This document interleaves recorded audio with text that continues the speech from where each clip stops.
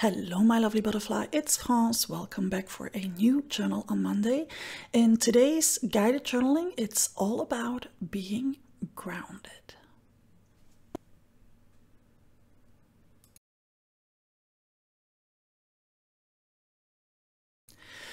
Before diving into things, here's a quick overview of all the products that I've used for today's video, and there's some valuable information that you can find in the description of the video. First of all, the complete listing of these products, but also all the chapters of the video. So if you want to create alongside with me, you can easily pause and jump to the chapter of the next layer. Now is also a good time to subscribe to my channel.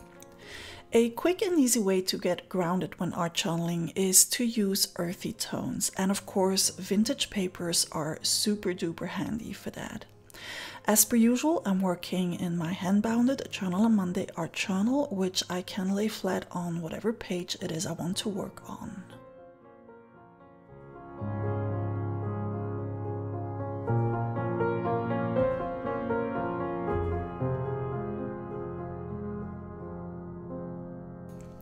For our first layer, we're going to glue down some of those pieces of that yummy paper so that we have already a lot going on the paper that has the right color to get us grounded. And to do that, the best way is to use a gel medium, which can be matte or gloss, whatever it is you have, as long as you apply the medium on the paper as well as on your journal so that everything sticks together nicely.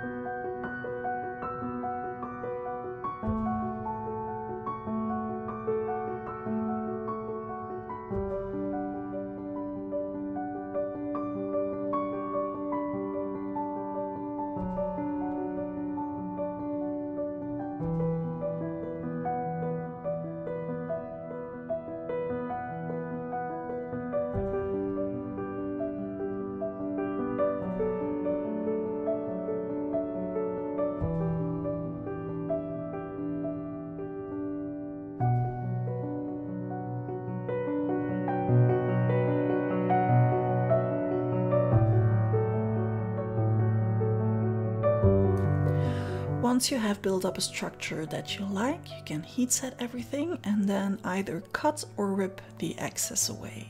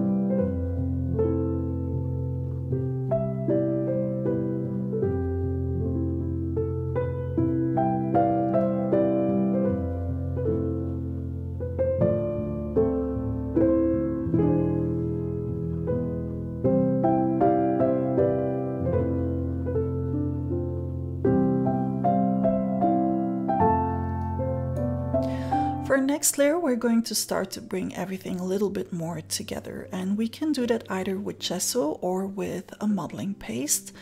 Adapt to what it is you have and just apply it in a way that makes you happy. So don't overthink if you're applying it in the right area.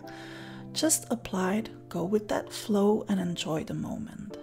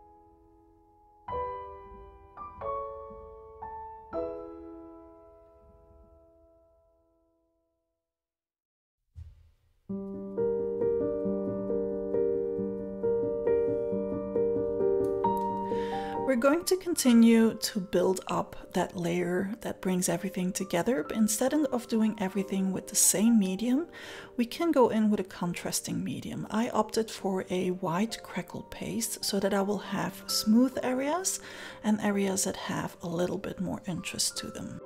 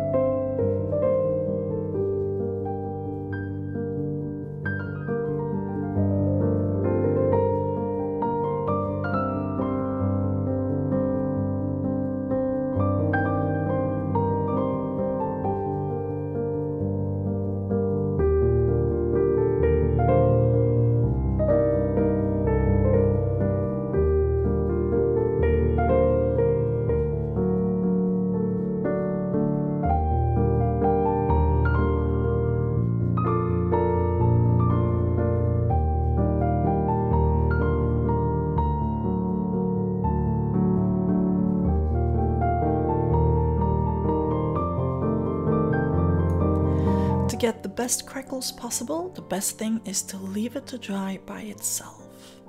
We're going to start with some color now, and again, if you want to use this moment to get grounded, stick to earthy tones. We're going to start by applying it on the edges and work our way towards the center of the spread. And we're going to play with a dry cloth as well as a wet baby wipe so that we really get a difference in intensity as to how the paint sticks to the surface that we have. So first I'm pushing it in with a dry piece of kitchen roll. Then I'm going in with a baby wipe. And then I'm going back in with paint if I want to intensify it some more. And we're going to build that up all the way around the spread. When you're doing this, keep in mind that there is no correct way to actually do this. There is, however, a way that makes you happy and one that doesn't. One that is going with the flow and one that is beating yourself up or getting frustrated because it doesn't look how you would like it to look. So remind yourself that you're here to enjoy that moment and just go with the flow. Don't think about doing this correctly or how I did it. Just do it in a way that makes you happy.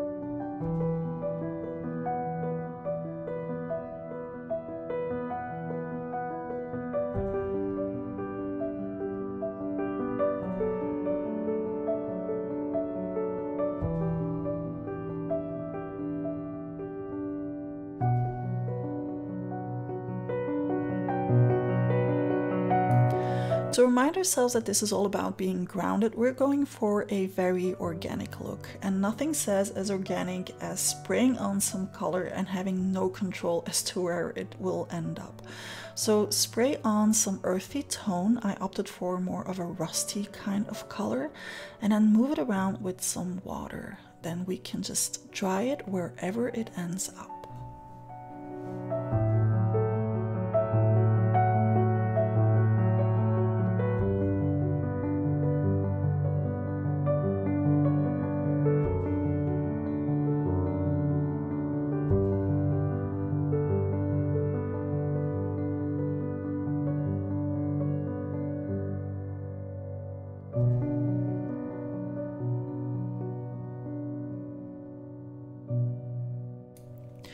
We're going in with that same color that we used for the edge, but this time we're going to apply it with a sponge over a stencil. Now, to make sure that we don't overload it, we're dabbing the sponge off on the workspace before going over the stencil. This will give us a very soft and dreamy finishing touch. If, like me, you would like to repeat this on several areas of your spread, don't forget to clean your stencil every time you want to move it around. You need to clean the back and the front, and this will prevent having paint go where you don't want to have it. It is one thing to say that we go with the flow in an organic way, and another thing having, well, things that you could actually prevent and that you have control over.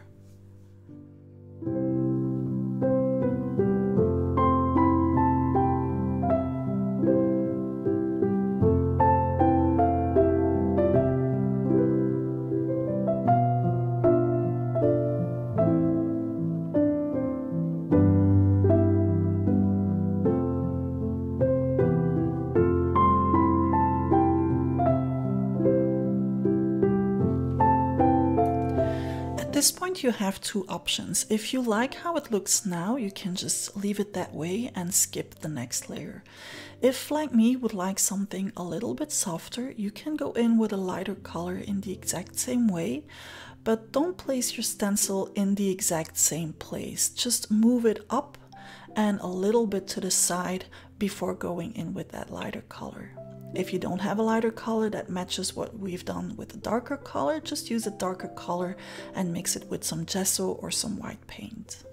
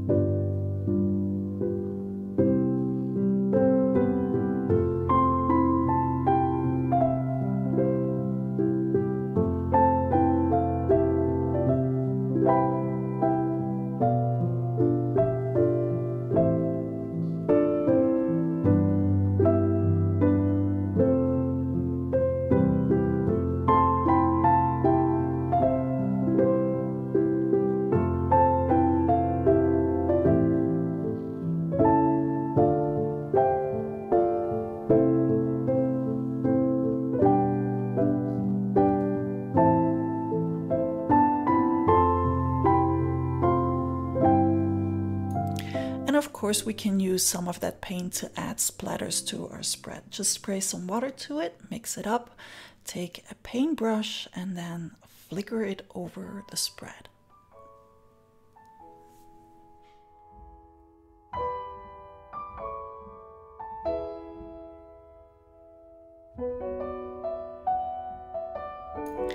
It is time to create some contrast, but as we still wanted to have something for grounding, we are keeping that contrast pretty soft. So I opted for a soft blue, and I'm using the same kind of stencil, only in a smaller format, just to have a repeat that is the same, but not exactly the same.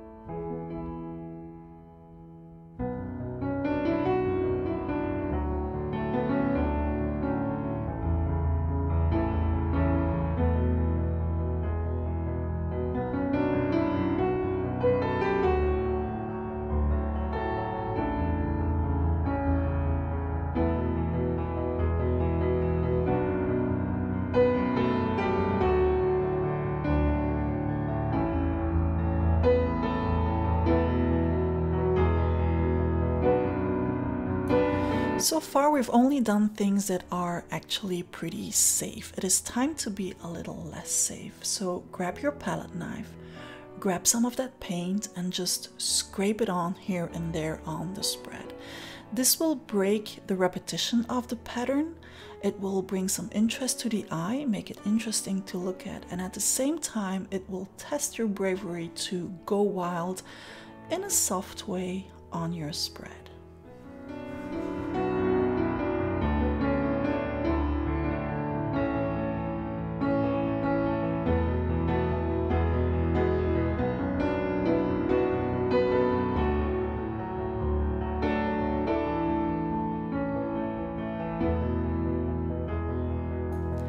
And just to keep on building up, we're doing the same thing this time with a card, just to add some lines in that same color. Again, there is no right way to do this. Just apply the paint where you feel like applying it in the intensity that you want to add. As long as it's making you happy, keep on going.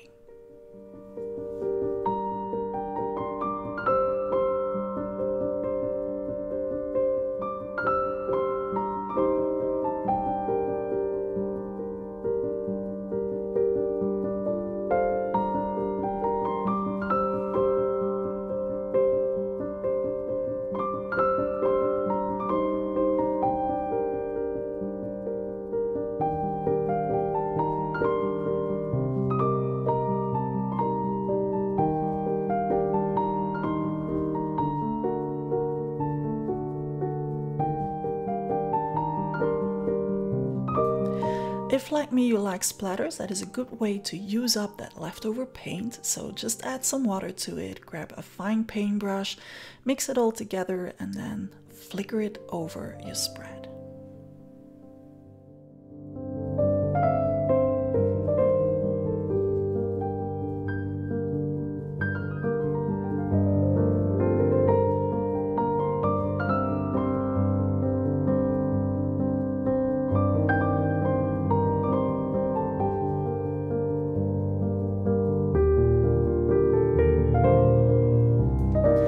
At this point again, you have several options. If, like me, you want to add a touch of drama, the next color to go in with is black. If you want to create something very calm and very soft, white is the way to go. If you want to have something very vivid, you can go in with a whole bunch of contrasting colors. But like I said, I wanted to add drama. So I'm going in with my palette knife in the same way as we did with the blue paint, but this time in a very, very light-handed way. So you can do that same thing, but with the colors of your choice to get the finish that you want to have. It's your journal, you're the one who has to be happy with it in the end.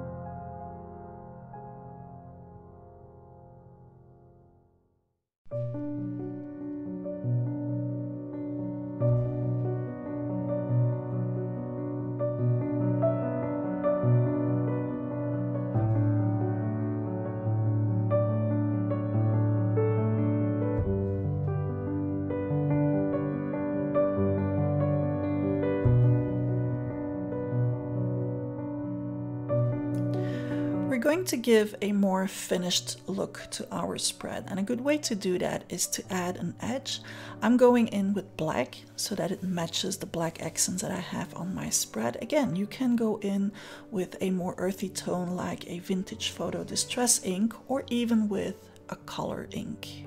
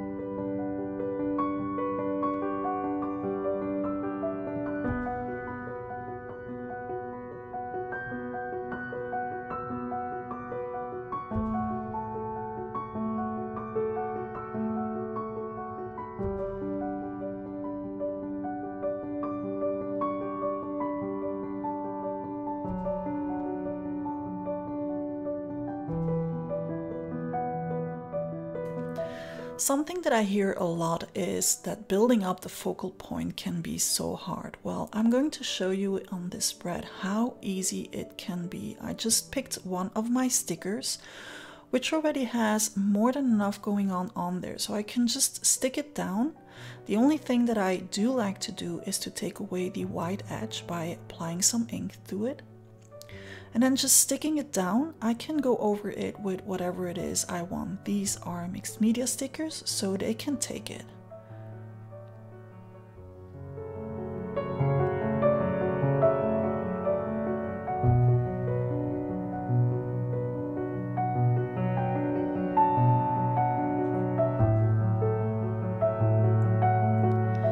And now I can just apply the wording that I want to add on that sticker, and my focal point is basically done.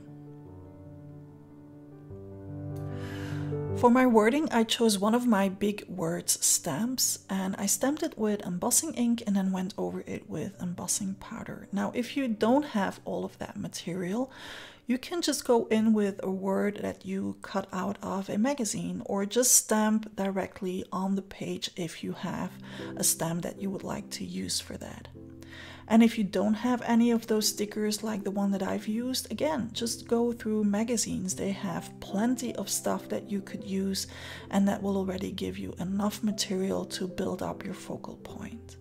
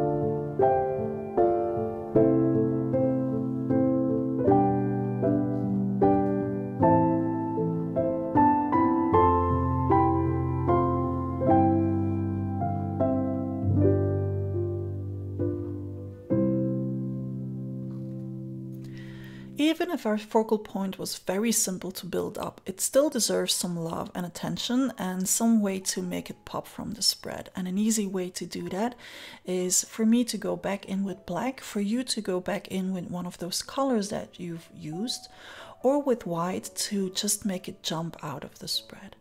I used a water-soluble charcoal pencil and just went in with a little bit of water to blend it around the wording.